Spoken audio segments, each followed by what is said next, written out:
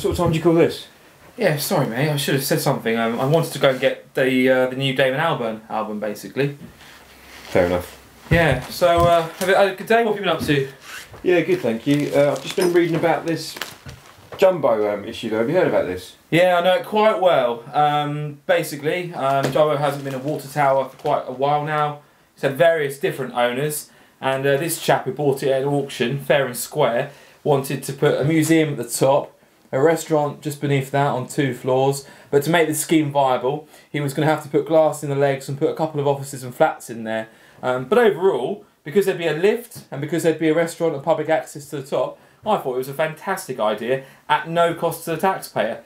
Sadly for Colchester and for the entire country, the Liberal Democrats here opposed it. So Jumbo continues to serve no economic purpose and just continues to rot, which is an absolute disgrace.